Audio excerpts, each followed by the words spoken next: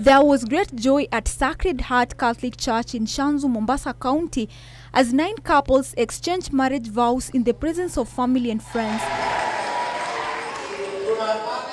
The couples who took part in the mass wedding had been cohabiting for years before deciding to tie the knot in church.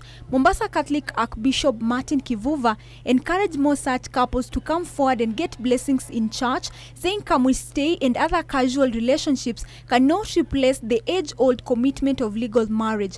The cleric, who was flanked by Shanzu parish priest Reverend Francis Athanasius Madu, urged couples to endeavor to raise respectable families. The main reason of the two coming together is to become a unit of co-creating with God.